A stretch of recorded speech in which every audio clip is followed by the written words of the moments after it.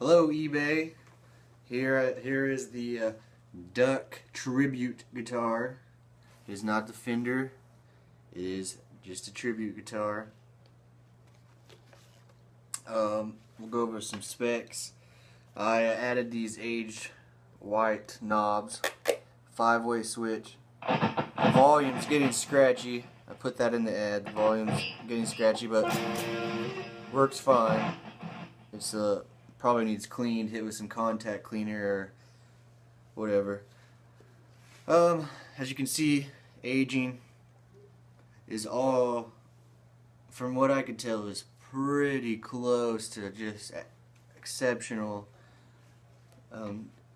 Matching Yngwie's duck, and then down through the neck, as you see, lightly scalloped. Okay, so we got the Play Loud sticker here. Then we have up here we have the duck sticker, the 1970s Fender decals, and the back obviously is more from like would be from Yngwie's belt buckle, and then of course there's the Ferrari sticker, Fender F neck plate. Somebody asked me yesterday what the pickups are. I do not know 100%. I told him that the tone does lean more towards the DiMarzio HS3s over the new Seymour Duncan YJM Furies. Those are a little bit more aggressive. These have more of a mellower tone, you know. So brass nut, should add that in there.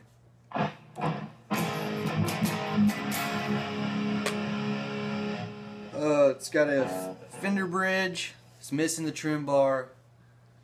In the price I have, even the buy it now price, I feel like is fair for the scratchy pot and the pickups, which I do not know what they are, and for the missing trim bar. All that stuff can be replaced, and very easily if you need be.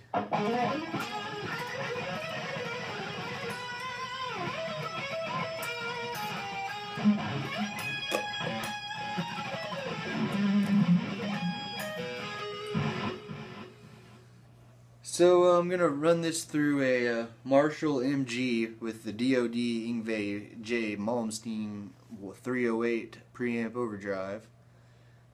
So that's the tone. For a clean tone, turn this here.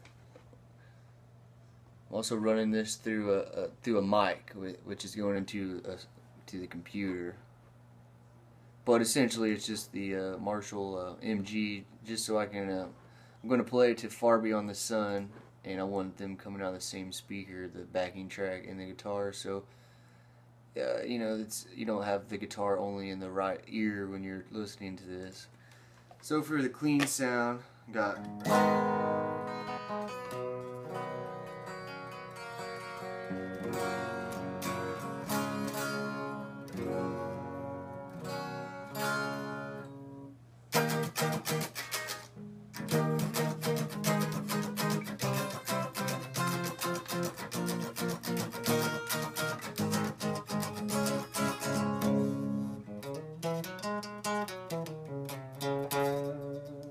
Now that's the bridge and the neck.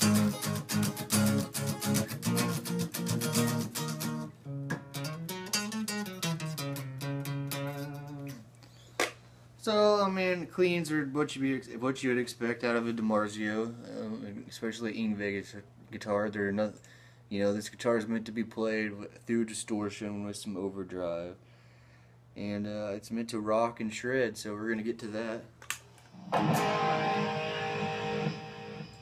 I'm just going to start with the Far Beyond the Sun backing track, and you know, let everyone hear hear how it sounds. It definitely has more of a Rising Force album sound over some of Yngwie's later work, the older DiMarzios, like I said. So I'll let you be the judge, and I promised everyone out there I would make a video. So here it is, Far Beyond the Sun, in E flat.